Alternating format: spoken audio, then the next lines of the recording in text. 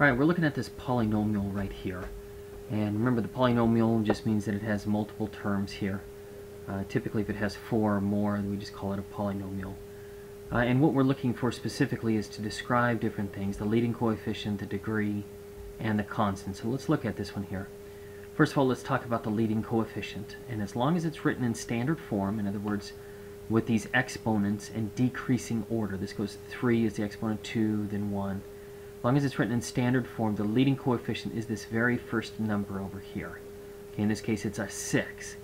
It's just the first number right before the x, or right before the variable, whatever that is, as long as it's written in standard form.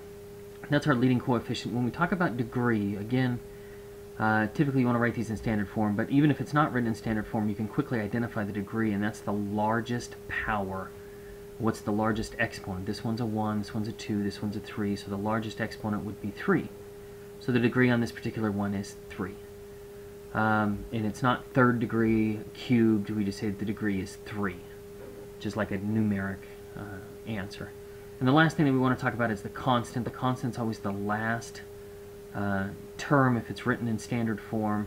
Basically, it is the one that's just numbers. There are no variables next to it. This has an 8 with an x, that's a variable, so that won't work. 15 would be our constant term here.